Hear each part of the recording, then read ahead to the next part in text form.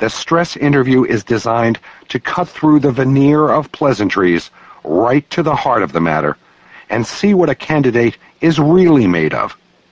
I was subjected to a stress interview before I'd even heard of the technique, which is not the best way to prepare, believe me. Several years ago, I applied for an editorial position at a major publishing company. I made it past the first hurdle, a screening interview conducted in the corporate office. Next, I was invited to come back to meet Carrie, the director of personnel. After greeting me pleasantly, Carrie led me back to her rather palatial office. We chatted for a few minutes as I settled in. Then everything changed. Suddenly, I was undergoing an interrogation. Assuming that I had been given good reviews by the screening interviewer, I was shocked when Carrie started zeroing in on me. First, she questioned my credentials. Why, she wondered sarcastically, had I majored in liberal arts rather than something practical? She demanded to know what in the world made me think I could edit a magazine, even though I had been doing it quite well for a number of years. Each successive question skittered in a dizzying new direction.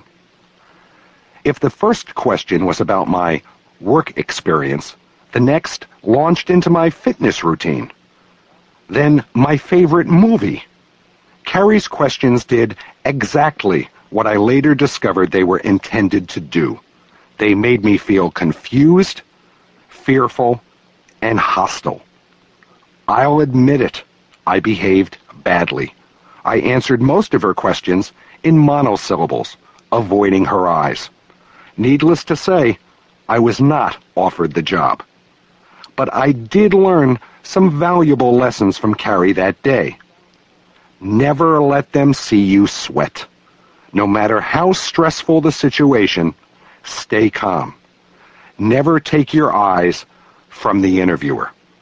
When he or she finishes asking a question, take a few seconds to compose yourself, and then, and only then, answer it. Recognize the situation for what it is. Nothing more than an artificial scenario designed to see how you react under pressure. The interviewer probably has nothing against you personally. Don't become despondent. It's easy to think that your chances for completing the interview process are nil. That's not necessarily the case. The stress interview is designed to see if you will become depressed, hostile, and flustered when the going gets tough, just as I did. Watch your tone of voice. It's easy to become sarcastic, or worse, during a stress interview, especially if you don't realize what the interviewer is up to. When all of this is over and done, and you've survived, you may question whether you really want a job with a company that utilizes such techniques. If they think insulting and belittling you during the interview are effective tools, what's their management philosophy? Bread, water, and torture? What would happen if everyone else called in sick and the hypothetical question should start a red light flashing in